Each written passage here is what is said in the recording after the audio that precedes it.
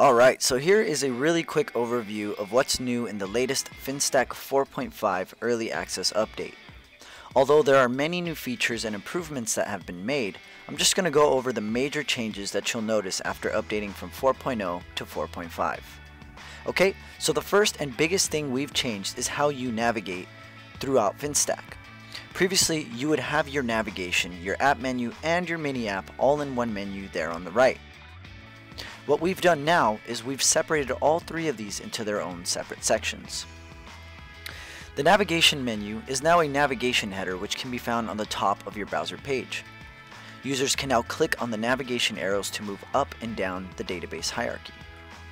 As you navigate throughout FinStack, you will notice that the context instantly updates the mini app within the sidebar to your right. So whatever app is open will consistently show the data for that app based on where you are at in the navigation. To open a list of available apps, simply click on the menu icon found on the top left corner of the navigation header. This will open up what we call the App Launcher. On the top right corner of the App Launcher section, you will see the user that you are currently logged into, and right next to that, you'll find an option to log out. The rest of the App Launcher provides the current user with a list of apps that they have been given access to. Click on any app to launch it as a mini app within the sidebar.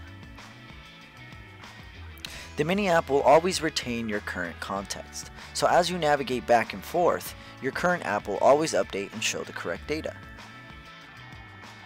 On the top right of the navigation header, you will find the sidebar toggle icon that allows you to hide and show the sidebar. Next to that, if you have a custom header enabled, you will see another icon which allows the user to toggle between the navigation header and the custom header. Huge improvements have been done to the custom header, but one thing we'd like to point out is that since context is so very important in FinStack, we've added a section on the top right corner of the custom header that will always indicate what context you are on. Another major change that has to do with the custom header is that we've now redesigned the custom header configuration menu to be a mini app that will appear on the sidebar.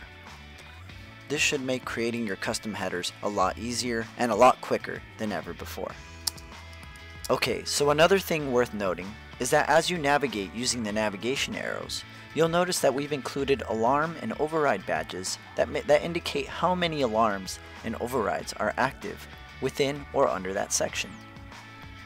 Not only can you view that information at a glance, but you can now also click on the badges to automatically launch the mini app for that particular context. And while we're on the subject, you may notice that we've added a brand new app called the Overrides app. And as you can see, when we click on an override badge, the new Overrides app appears in the sidebar, allowing users to now quickly view and auto out anything that is overridden on that context. The Overrides app can also be found in the App Launcher menu. Okay, so that covers the more obvious changes that you'll notice when you go from 4.0 to the new 4.5 Early Access Update.